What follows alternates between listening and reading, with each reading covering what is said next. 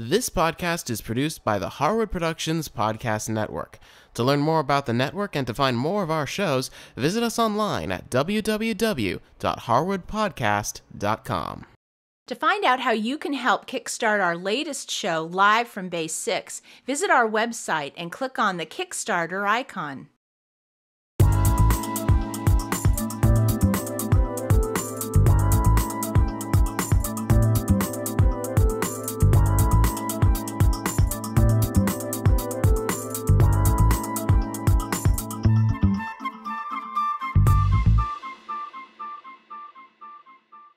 Hi, I'm Cindy Harris, and in the kitchen with me today is my dear friend Tracy.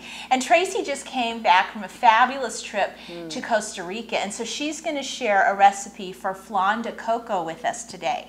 Well, flan's a traditional Latin American dessert, and you find it in Europe also, but when you have it as a coconut flan or a flan de coco, that takes it right to Costa Rica. Perfect. Well, let's learn how to make that today.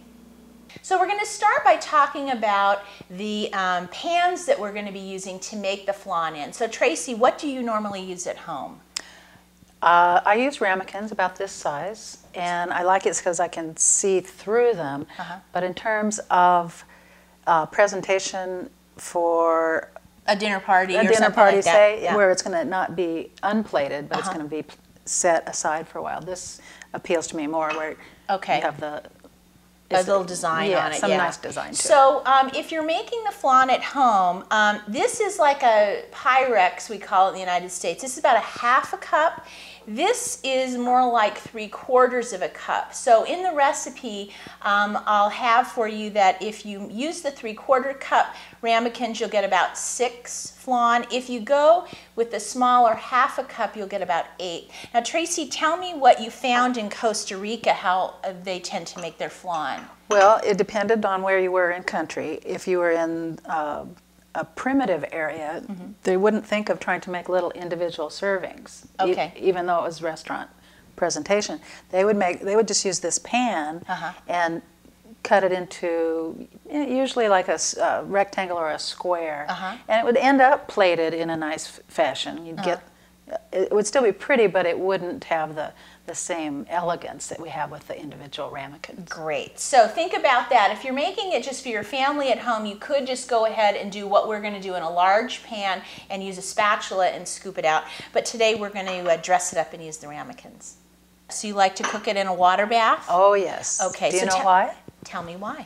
If you left this portion of the recipe out and just placed them at a high heat in the oven, they would be like hockey pucks. Oh, they would get that solid. It's really very, interesting. very tough. Okay. And I don't like my eggs cooked tough. So no. I certainly wouldn't want to have flan that tasted No, you want it like creamy, a brick. Yeah. So we just go ahead, at this point, put the kettle on. Yes. And we'll get this nice and boiling, and then once it's time, we'll go ahead and add it to our big pan that we put in the oven. So we're going to go ahead and get our custard made. Now, Tracy's going to show us all the ingredients that go into it. You can either put them into a bowl, or, I love this large measuring cup because you can see when we go to pour it into the ramekins, it's really nice to have that little lip. So Tracy, we start with how many eggs? 6. 6 eggs, okay. Oh, a cute little whisk. So you like to break up your yolks? I do. Yeah. What do you think? That looks pretty good. Okay. So now you put in a can of sweetened condensed milk. And sweetened condensed milk is a milk that's been cooked down. It's got some sugar added to it. It's very, very thick. This is a 14-ounce can of it. So now we're going to add some half and half. So how do you go about doing that? So I just use the same can that I just emptied and just use that twice for the full amount. Okay, so Tracy has 2 kinds of flavorings that she puts in. So you're going to put in a teaspoon of vanilla and then also a teaspoon of coconut extract. And this is really potent stuff, isn't it? It is. And like any extract, you don't really want to taste it by itself. But it gives that nice coconut punch that this flan really has, yeah. And then for a little more sweetness, we're going to add about half a cup of sugar. Now we make the caramel for the The bottom when you're cooking it, and it's the top when you're eating it. Okay, so let's learn how to make that. So we're over at the stove, and Tracy's going to show us how she makes her caramel. Now we're going to use about a 10-inch skillet, and we have this on a medium-high heat. Okay, so we start by putting in some sugar. How much do you like to start with? I like using a full cup. Okay. And then the trick is to moisten, but not get so much water into the sugar that you have to cook it back off again. Okay. You'll see in a second what I mean by this.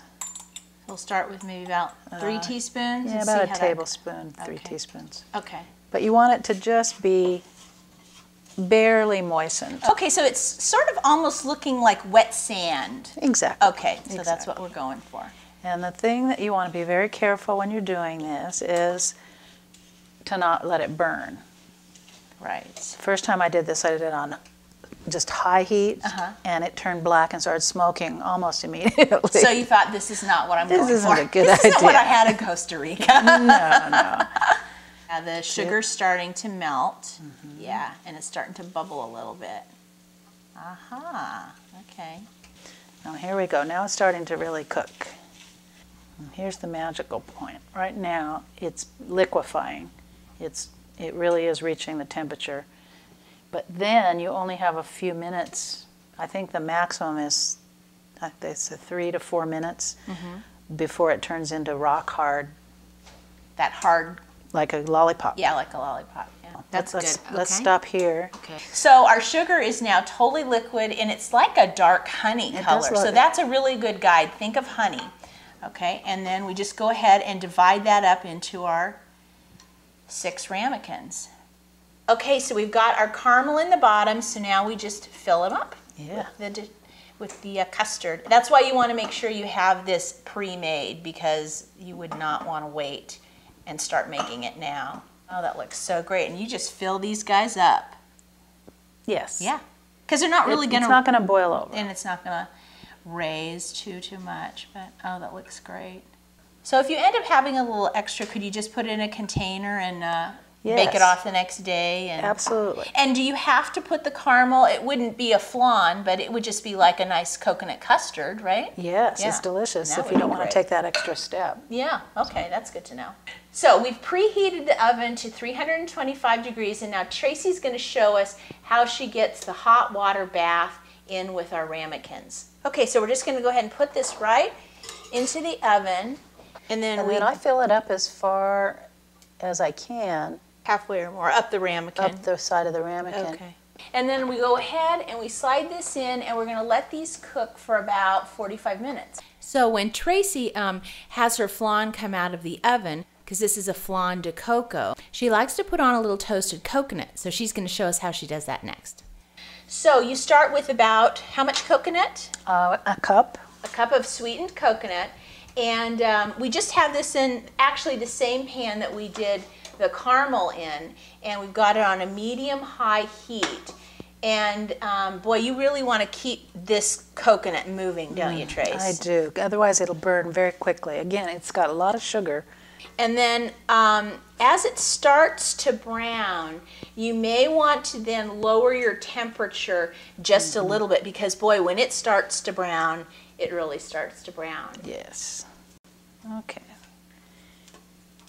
So Tracy's pulled the coconut off the heat, but because there's so much residual heat in the pan, she can keep stirring it. Oh man, it tastes so good. Oh, it smells fabulous. It's fantastic. So you want to maybe keep stirring it for another minute or so until it cools down, but that tastes so good. Okay, so we're going to go ahead and pull these out of the oven. And again, be very careful because this is a lot of hot water. So now Tracy's going to go ahead and take some of that toasted coconut. But you did say you like to put it on when the custard first comes out. I do think it's good because it's going to sink down into the custard itself a little bit. A little bit.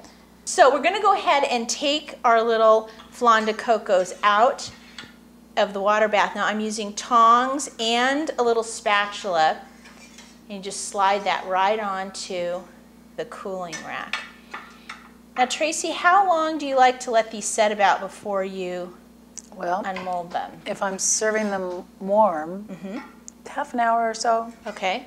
And then if you were going to serve them chilled, you'd go ahead and get them to about room temp and then put them in the fridge? Exactly. Okay. And so if you were making these for a party, you could make them, say, in the morning and serve them that night? Easily. Easily.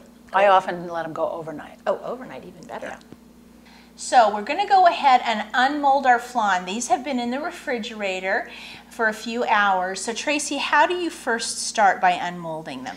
You want a sharp knife, okay, and preferably no serrations on the side, because you're going to be trying to go all the way around the edge and as close to the glass as you can. Okay, so Tracy is going to be unmolding one in a glass Pyrex, and I'm going to be unmolding one in the porcelain, and we just want to see how that works out. Well, okay, so we put the plate on top. Go like this. Flip. Okay. Sometimes you need the warmth of your hand to help it come down. Okay. Oh, yum! Look at that. It's like magic. It is magic. Thought. Dislodge. There it is. Great. Oh my gosh. Well, it's been so great having Tracy in the kitchen with me today. Thank you, Tracy. Thank you, Cindy. It's really fun to cook desserts and all things. I'm telling you, I love it.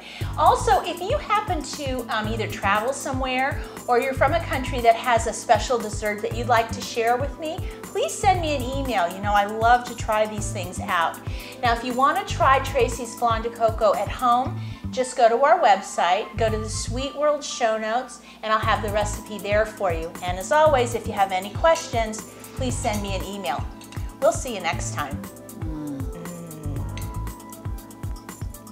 So good.